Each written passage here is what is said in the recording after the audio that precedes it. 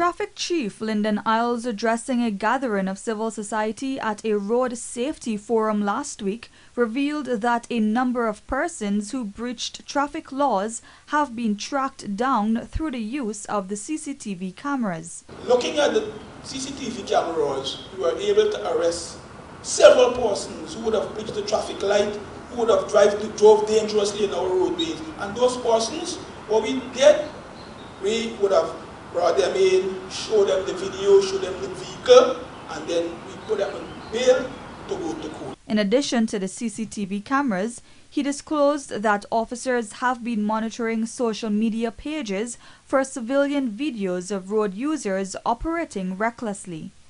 To date, many persons captured on video operating in a manner dangerous to the public have been tracked down and charged.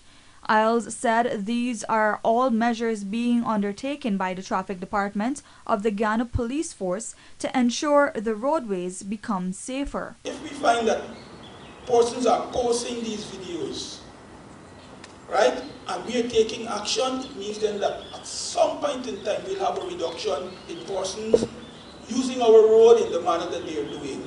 In 2019, there were 108 fatal accidents from which 129 persons lost their lives. This is an increase from 2018, where there were 105 fatal accidents from which 119 persons died. For the year so far, more than 8 persons have lost their lives as a result of road accidents. Reporting for the Evening News, Davina Samaru.